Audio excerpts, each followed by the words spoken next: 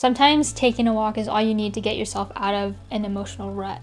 What's up YouTube? I'm Marissa Roxas. I'm a filmmaker from San Diego, California.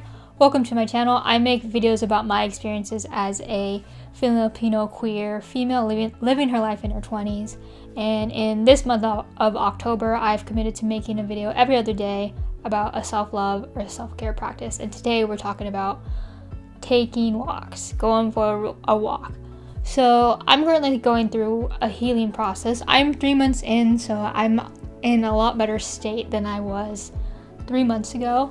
But honestly, in that first month, as you can imagine, was the hardest, and I felt super anxious, and my mind would just go to places it really shouldn't go, like it's super dark and just real dark, self-deprecating, shaming places.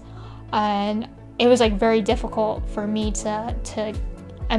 I think anyone can agree, like it's so difficult when you're there in that darkness of your mind to break yourself out of it, especially if you're just like sitting still, or you're in your room, or even when you're at work at your desk.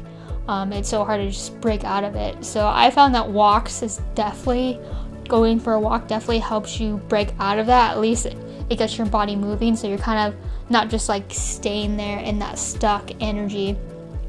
And you kind of, even though like, yes, if you're moving your body, it kind of helps your mind get out of that place too. So yeah, in that first month, and even now, I still have to, on my break, of course I can't always just go walk up and, from my desk and stop doing my work, but I would, on my breaks, my 15-minute breaks, I would go take my phone, take my headphones, and go for a walk.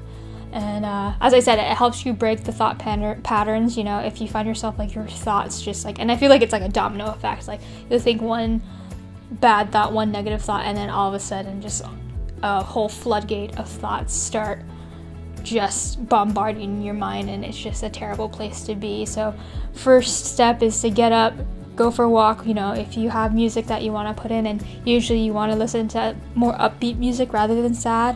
But again, I know we're all different. Walking, especially when you are in a healing process, like I feel like there's a lot of us that do tend to stay at home, or stay in our rooms, or stay in bed for a good amount of time. And like, of course, yes, there's a time and place for that, but even if you don't do anything major that day, at least going for a 10-20 minute walk is definitely beneficial for your health.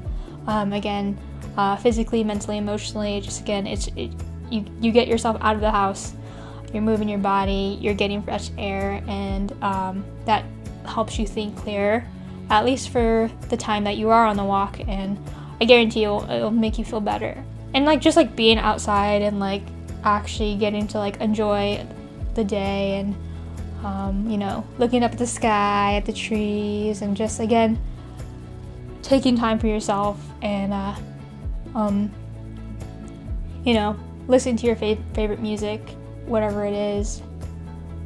I think it's just helpful. I know like a lot of the things I've talked about in this Self-Love Vlogtober seem like super small things, but when it comes to a day-to-day battle with your mind, and just like learning how to heal yourself, and to find your way through the pain, I think it really is the little stuff that matters. It's every little moment you can do to make yourself feel at least a little bit better, or just get through a moment where it just feels like it's never gonna end.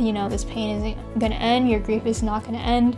I really think the small things add up, and again, like every day is gonna look different. It really is the small things that matter in the long run, because it's a process. Again, I've called it a healing process. It is a process where you have to take the necessary steps. Not to be literal, for this video, but go for a walk and just take it one step at a time, and allow yourself to feel better. So yeah. So if you haven't today, and if you feel like you want to break the pattern of your thoughts, or maybe you just like haven't gotten out of your room today, like go for a walk real quick, like even if it's just around the block, go for a walk and I guarantee you'll feel at least a little bit better. Anyways, that's all I have for you guys today. Once again, I'm Marissa Roxas. I'm a filmmaker from San Diego, California. Thank you for joining me along on Self-Love Vlogtober. I won't see you tomorrow, but I'll see you the next day. Until then, stay strong and take care.